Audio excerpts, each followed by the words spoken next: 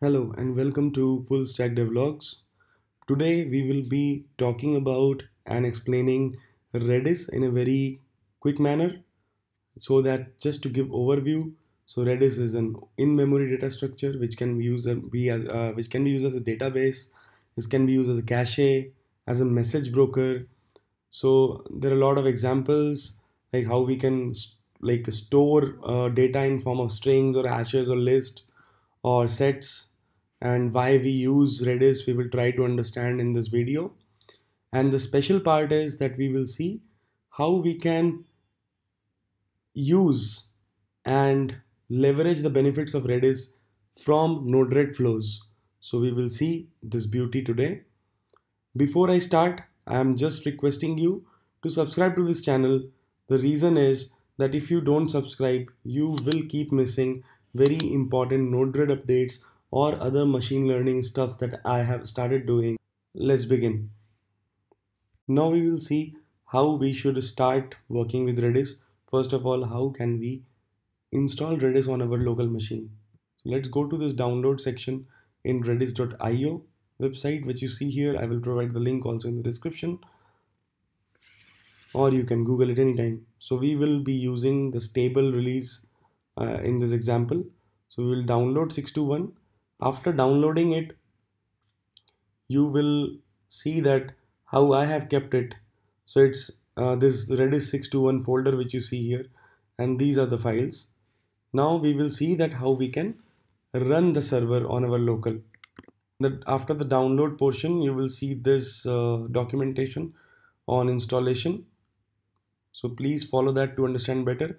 And we will see that after downloading and extracting, we can very easily call the Redis server to start the server on our local. And finally, to interact with the Redis server, we can use the Redis CLI command, which will start a CLI command line interface for us, by which we can set or get key value pairs as we like. Let's start. So let me start the Redis server. I am in my location where I should be inside the folder, and I will just write Redis server here, and you see that Redis has started running and it's ready to accept connections. We'll make it bigger for you to see easily. Port is 6379. Now we will test this using Redis CLI. So we will just go in this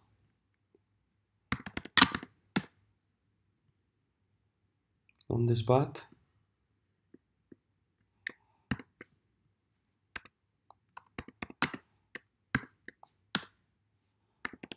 and we will say Redis CLI, and now we will set, it's showing that we can set key value, so we will do it. YouTube value will be full stack devlogs. Okay, now when I get using the key, so I will say get YouTube, I will get full stack devlogs here. So you see the beauty, and we will be using this in-memory database from Node-RED. Let's see that now. Okay, so now let's begin with Node-RED. So as we have started our Node-RED, so we will see that it was very simple to start it. I will show you again. So I will stop my Node-RED and I will just say Node-RED, and it starts. To see how it was installed and how we run it on local, please watch the previous videos in this series. So this is a whole video series where I will be coming up regularly with interesting stuff that we can do on Node-RED and the way we can use Node-RED.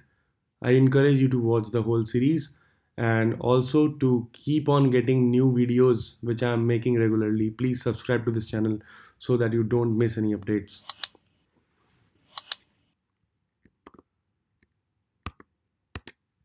Okay, so this was the previous one of the Kafka examples that I've created.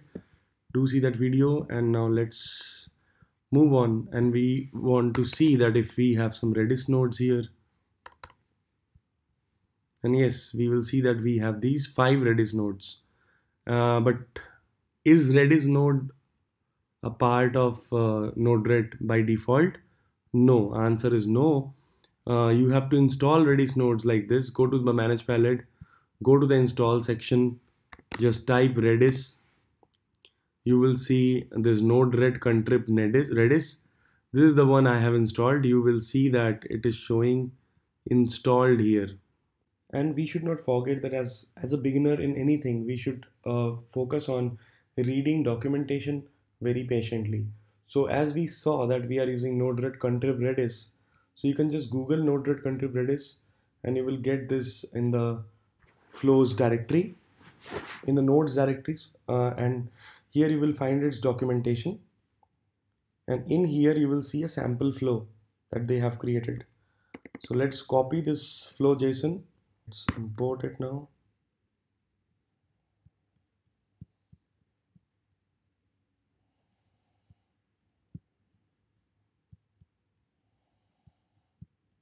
Okay, and you see all the blue dots. Obviously that means we need to deploy. Let's deploy. So here they have like been very generous to provide all the cases and examples of using different kind of Redis commands from Node-RED. So one of the very common thing we will know and try is that we just saw that how are we used set key value to set the key as YouTube and its value as full stack devlogs. Let's try to get YouTube, so that get using the key so that we get the value. So we will do that using this Redis get example that we see here. So in the key, what we will do is we will pass YouTube, deploy, and then when I click it, you see I get the message, and the topic is YouTube and the payload is full stack devlogs. So yes, we see that how we are using Node-RED to set or get values. Let's now try setting one value. So this time we can send a key value like this in the payload. Your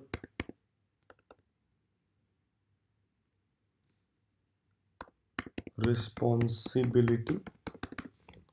This is the key. I will copy this key so that I can like use it for retrieving the value later. And your responsibility is to subscribe. It's the only way we will be in touch. You will not miss any of my updates, and I will be motivated highly, highly, and highly. Thanks to all the current subscribers, and I'm looking forward to make a huge connections with all of you. Let's get it done and deploy. Now let's inject this one, and it gives me just a OK, which means I should understand that okay, the values were saved in Redis. Now let's get it. So to get, I will change the key here to your responsibility, deploy, and I see yes, your responsibility is to subscribe, and we can do the same from the CLI. We can say get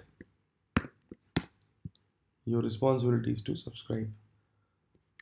So that's all for now, and we will keep on experimenting with Redis a lot, and see you in the next video. Thank you. Do like the video.